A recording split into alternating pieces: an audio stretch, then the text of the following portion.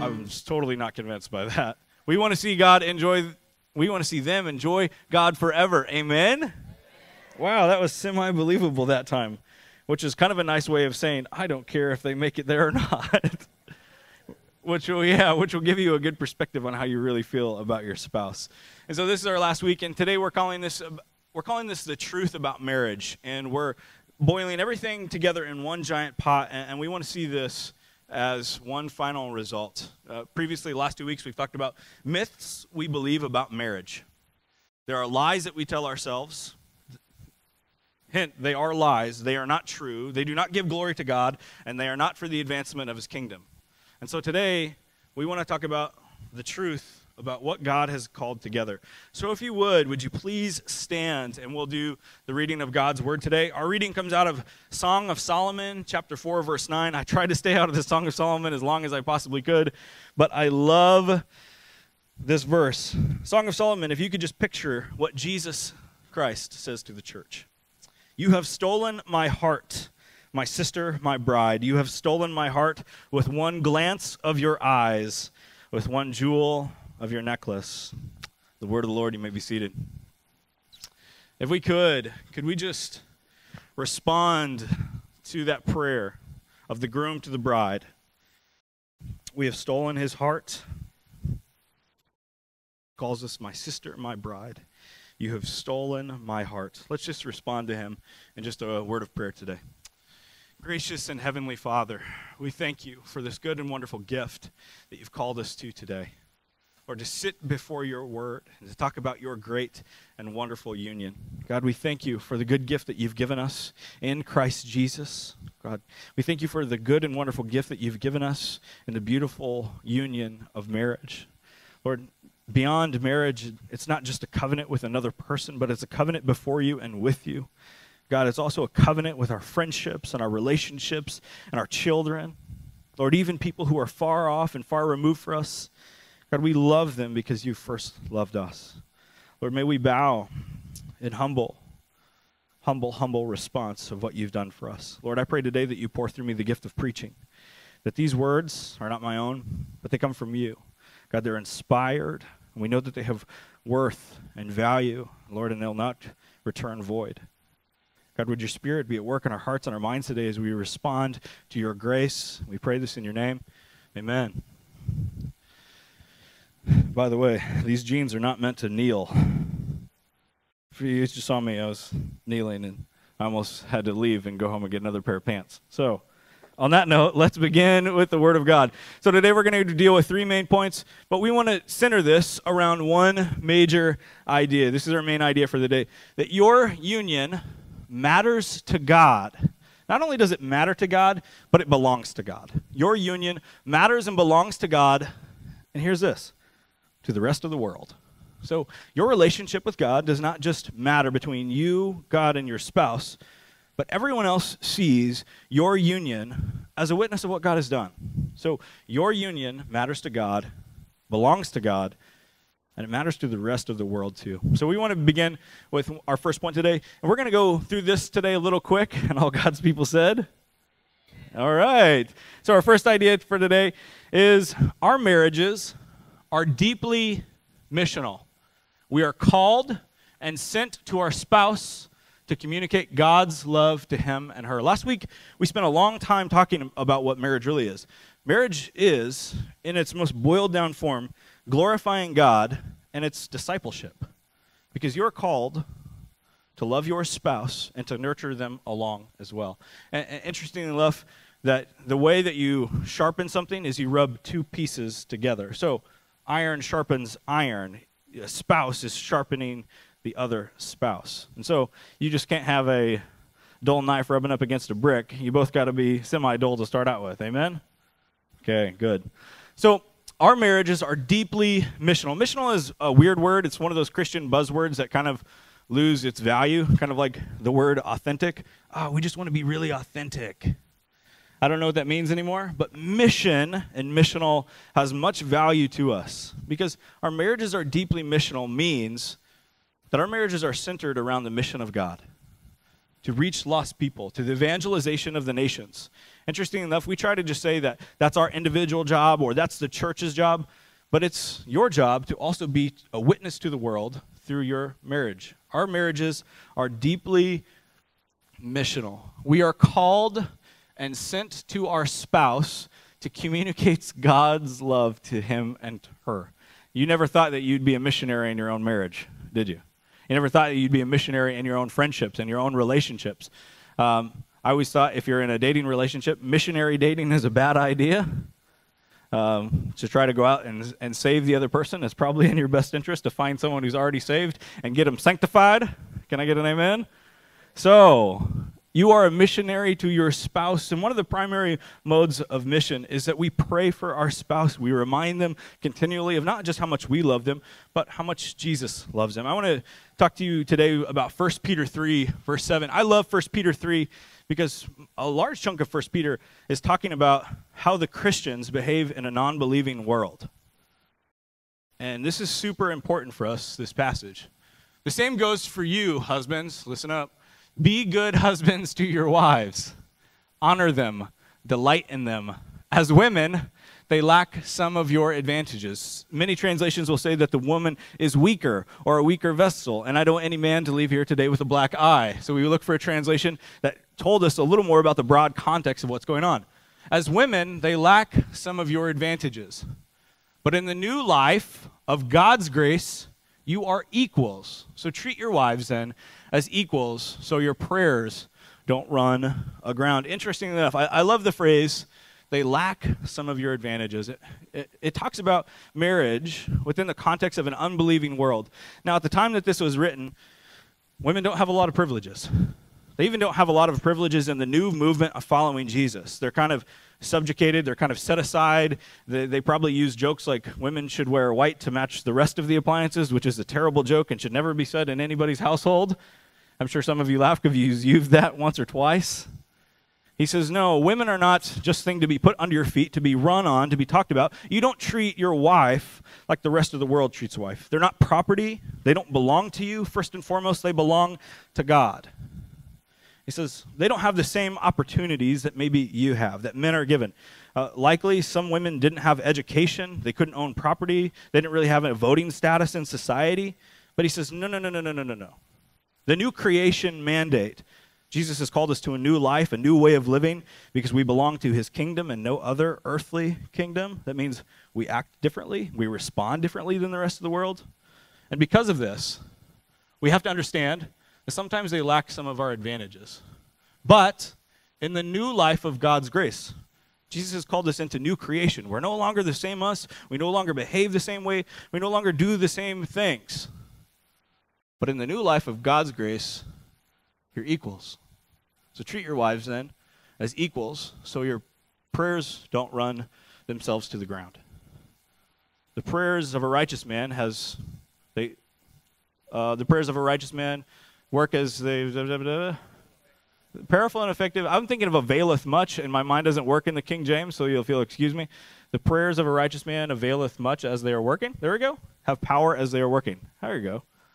I should have gone back into contemporary translation and tried to put that in my head. So part of our deeply missional position of our marriage is to not only remind our spouse of their love. You can do a lot by just reminding them, but if you don't treat them that way, part of what 1 Peter 3 does is remind us that we honor them and delight in them. That's more than words. It involves actions as well. We esteem them to a high place in God's relationship. Now, we're going to get to this in just a second in another passage, but it's really easy to tell your spouse that they're loved, but it's much more difficult to convince them that they are lovable or that they can be loved. So our call to be missionaries in our relationship is not just in words, but also in deeds, because platitudes don't go a long way if you don't follow them up with action, if you don't love and cherish your wife as the good gift that they're called to do. Likewise, if women don't think that their husbands are worth their salt. Ephesians 5 reminds women to respect their husbands and reminds husbands to love their wives as Christ loved the church, in full sacrifice and love and in forgiveness and in mercy, but not just in what we say, but also in what we do. Because what God has done, he has set apart something that got taken apart and taken over by the world, and we see what marriage looks like today. That it's open to our interpretation. It does not follow a biblical, historical, orthodox understanding of the Christian faith, and we've really kind of run it into the ground. I would assume that part of this is because we stopped treating marriage like the sanctified work that it is. That God calls marriage is to be set apart. And you can say that your marriage is set apart, but if you don't love your spouse, if you don't love your friends, if you don't love your relationships, your children, differently than the rest of the world does, that's not a very good missionary witness, right? So our marriages are deeply missional, and we're called and sent to our spouse to communicate God's love to him and to her. Every marriage has one responsibility. Can you go to the next slide, Tanya? Nope, go back, I'm sorry. That was my bad. Every married couple has one job description: to convince their spouse they are loved and that they are lovable. Again, this is incredibly difficult because you can say, I love you, you can do things to propagate that love, but to convince them that they can be loved in the first place, and there's a lot of things that we carry, baggage of the past that we carry into relationships. Maybe you did not have a good father. Maybe you didn't have a father at all. Maybe you were in past abusive relationships, and you just cannot convince yourself that why would this other individual love me, and why would God ever love me in the first place? Does that make you stop loving your spouse? Does it make you stop being missional and reminding them of what God has done for you? Absolutely not. That should encourage you for the mission. And I'm going to do whatever it takes for you to see what Jesus has done for you in our marriage and in our relationships and in our lives and with our children. I want to talk about Jesus. I want to be reminded of his good and wonderful gifts, that everything I have is not because of what I've done, because of what he's already given me. And our children and our finances and our material provisions are a sign of God's and wonderful grace because you can be loved. And likewise, we're always telling that to our spouse. And sometimes in marriages, we feel kind of worthless. Sometimes, I'll never do anything right. Anyone ever feel like that? I can never do anything right ever. I'm always doing wrong things. You're always barking down each other's throats. But that's not good news. And that's not reminding of your spouse of what Jesus has done for them. Our marriages are deeply missional. And this makes me think of our next point. You didn't just get married in a church, though you probably did, but you got married for the church, for the advancement of the gospel, for the bride of Christ, and you got married for the world, because your marriage is a testimony to what God has done. Our marriages are a sign of God's love. I'm going to brag on two people in our congregation, Ray and Sherry Burkhalter. Whenever I look at Ray and Sherry Burkhalter, I think, I want a marriage like that. I do. You ever look at maybe an older couple in your life and think, how do they still do it? Maybe a couple that's maybe a little hands-on and a little kissy-kissy, and you think, any much longer and their dentures are going to fall out? That's not Ray and Sherry, but that's somebody that we can think of. It's because they live and behave in such a way that make me say, I want a love like that. We have to remind ourselves that our job is not just to witness to our spouse, but to witness to the rest of the world. Our marriage is a sign of God's love. I love Proverbs 30, verses 18 and 19. It really talks about the mystery of marriage. We have a lot to comprehend. He says, there are three things that amaze me. No, four things that I simply do not understand. Next slide. How an eagle glides through the sky, don't know. How a snake slithers on the rock. How a ship navigates the ocean. But the fourth thing I don't understand is how a man loves a woman. As I said the last couple weeks, marriage is like two porcupines cuddling. You're putting two difficult, sinful, prideful individuals who want dominance in the relationship, and you're putting them together and you're asking it to work. That's the fourth thing we don't understand, how a man loves a woman. But Christian marriages are uniquely placed in society to make it work, because it's neither the man nor the woman who is the head of the relationship. It's Jesus Christ who is the head of the relationship and head of the church. And so we talked about last week, Ephesians 5:21. Submit to one another out of reverence for Christ. It's not about what you want. It's not about what your spouse wants. It's not about what they think they want. It's about what Jesus wants in the relationship. And he wants holiness, and he wants repentance, and he wants obedience, and he wants you to live in a manner worthy of your calling. And his calling is that he's set you aside from the foundation of the earth to draw all people unto himself. And he uses your marriage as an example for what a good, godly relationship looks like. Now, with this, the next slide, I think the church then has a deep need to see married people in love. Have you ever been like this, or do you know someone like this? On your way to church, your whole family's fighting like cats and dogs, and you're just getting ready to execute everyone in the car, but when you show up, you put on your smile face? Come on. You're with me. But when we walk through the doors, we suddenly change face, and we're suddenly new people who do different things.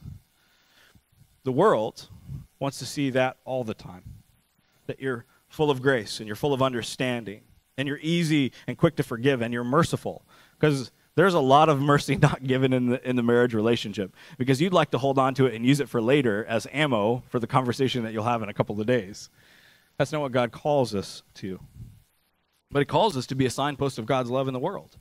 That we can look at married relationships, that we can look at good, godly-centered friendships, and we can look at parenting relationships and think, this is the mystery that God has done in the world, and now I get to see what the mystery looks like.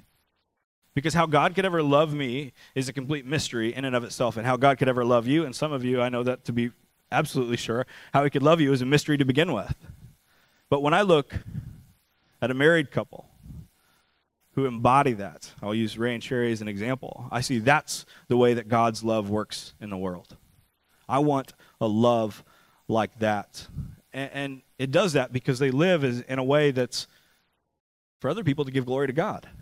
Interestingly enough, last week we talked about what is the chief end of man. This is in the Westminster Confession. It says, the chief end of man is to glorify God and to enjoy him forever.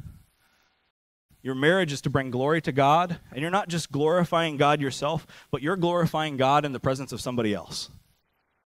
And God has called you to that. The world should be able to look at our marriages and at our relationships and say, I want a love like that. Likewise, as individuals, we need to live in a way that says, I want your God to be my God. I want your Jesus to be my Jesus. I want what you worship to be what I worship. That we live in such a transparent and radiant way that God's love is always a result. That means that you don't carry around grudges when your spouse does something boneheaded, because it's inevitably going to happen. That means that, what's the old adage, don't go to bed angry? Because who wants to be angry in the first place? I don't want to wake up angry. I don't want to live my life in an angry way.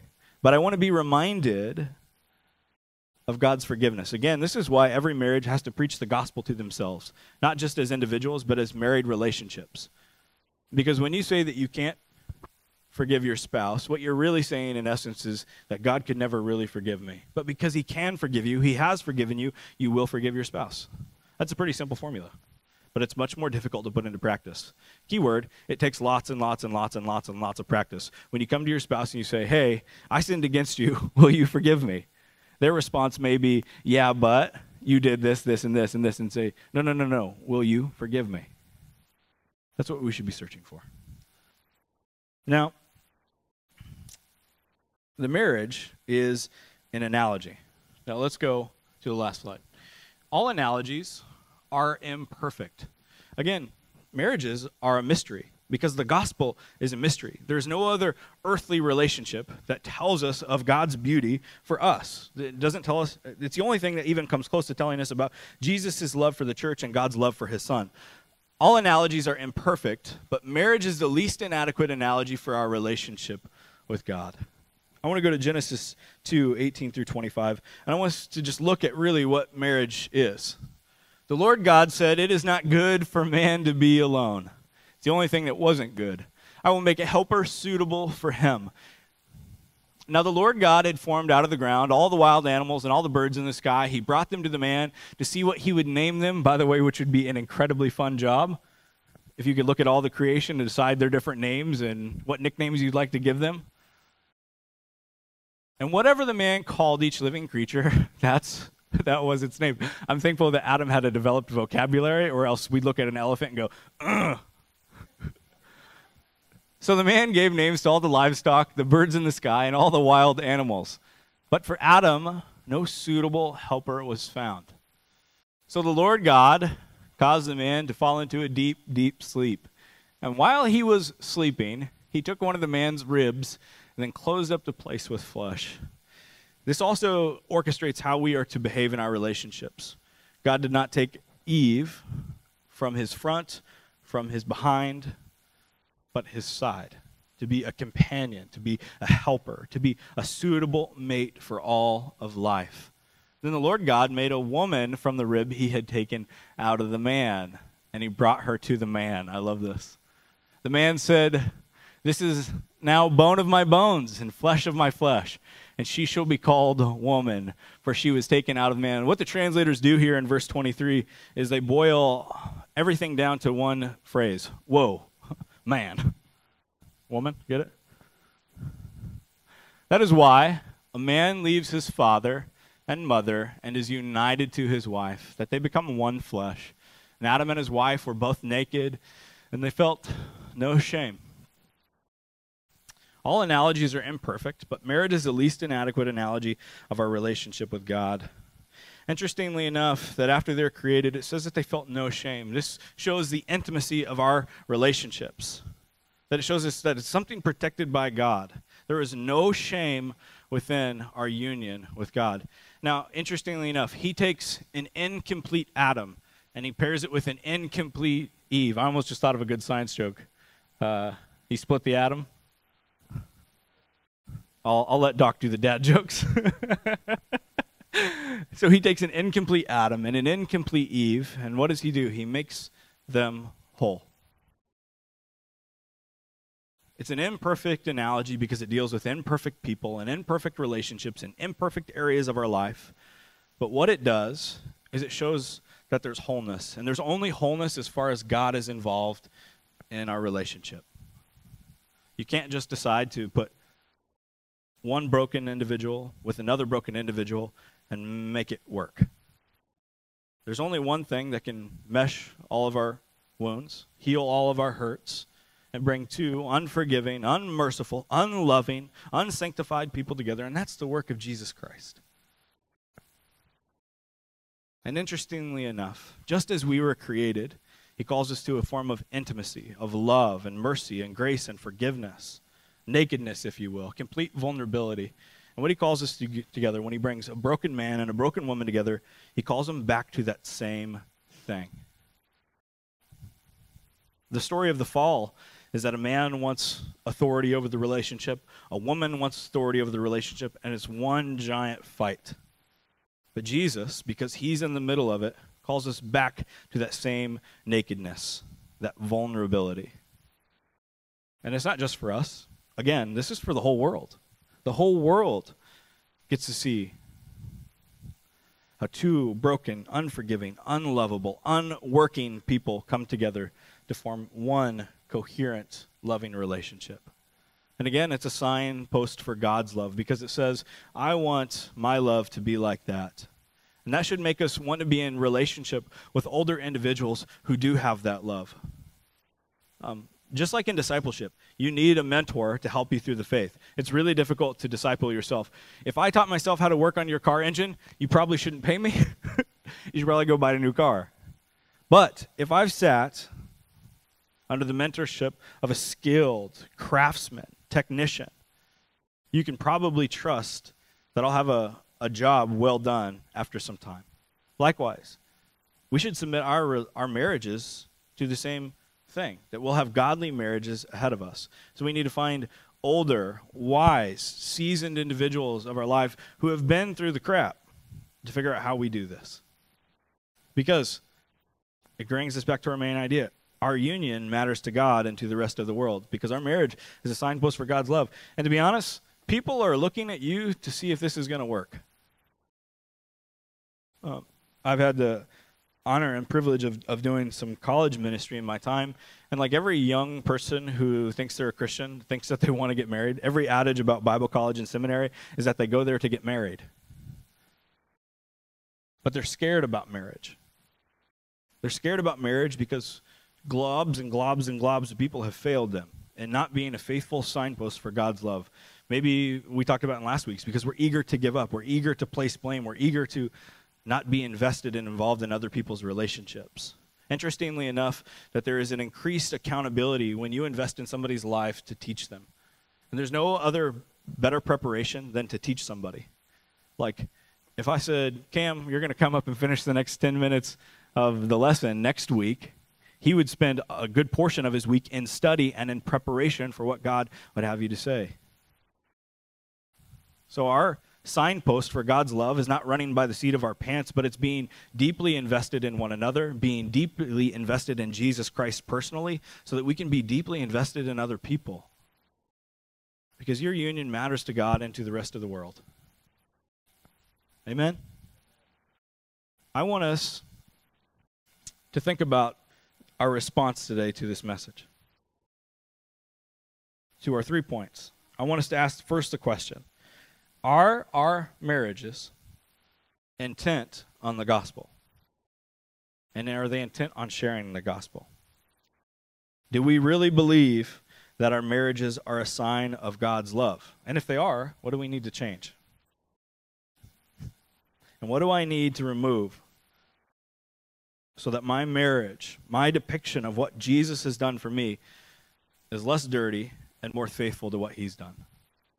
Basically, we're asking the question for the Holy Spirit to move into our lives, into our hearts, into our marriage beds, and to get out whatever doesn't belong there. And for some of us, that's going to be a painful, long road. But God has so graciously, sovereignly designed the local church to come alongside families, men and women, individuals, to heal those broken relationships. And I'm thankful for that. Because what he has designed, it is meant to be beautiful, and it's meant to look like him. And as we've just celebrated a year of pastoring this church, I want to see more and more marriages that look like Jesus. I want to see more and more relationships reconciled. I want to see more and more people find newfound joy in their life. I want to see more and more people enjoy rather than endure. I want to see more and more people bring younger couples alongside them and say, this is how marriage ought to work. And let me tell you, because I've been through the ringer once or twice before. I want to see beautiful children raised in a healthy environment. I want to see grandkids know what it's like. Maybe if they've come from an incomplete home, I want to at least for them to see an incomplete system. A complete system with Jesus Christ at the center. We're in a prime position to do that. We're small enough to be so relationally packed that it'll work. But that requires our nakedness. Not only our nakedness to our spouse, but our nakedness to one another. And of course, I'm not talking about a real nakedness. Add a little humor in there. I'm talking about our vulnerability, that we'll need the help along the way. What's the adage? It doesn't take a family to raise a child, but it takes a whole village. Better yet, I think it takes a church. It takes a church to nurture a marriage and nurture individuals. But it begins first in submission. Are you willing to do this? Are you willing to make it work? The good, the bad, and the ugly, not for you, but for Jesus. But for Jesus. I think if you'll ask that question, I would be surprised at how many people would agree with a resounding yes. I'll make it work for Jesus. Let's look at our marriages, our relationships, our vocations, our callings, everything that we're covenanted to with that value. Am I willing to make this work for Jesus? Can we do that? Let's pray and we'll invite the worship team up. Gracious and Heavenly Father, we thank you for the truths that you've given us, that our marriages, our relationships, our friendships, our parenting relationships are not about us, but they're about you, what you've done for us, what we didn't deserve, what we still don't deserve, what we'll never deserve, but you did it anyway. God, you've called us to wholeness, to completeness, to what a beautiful union with you at the center looks like. I'm thankful for the many, many examples that you've given our church. I'm thankful for the many, many examples that you'll continue to raise up. God, and for anybody who doesn't feel like they fit, or maybe because of its singleness, by death, divorce, separation, choice, whatever. God, I pray that you'll allow them to be king of your heart, of their hearts, of their lives, of their decisions. Lord, I pray that they'll find their sufficiency in you. Lord, may they not feel ostracized by a Christian subculture that says they have to do this. God, may they be indebted to you. May they find their refuge and their solace in what you have done for them and let them not fall into the trap of comparison. Lord, again, we want to see whole families and whole individuals because we believe it's a picture of the gospel, a picture of what you've done for us.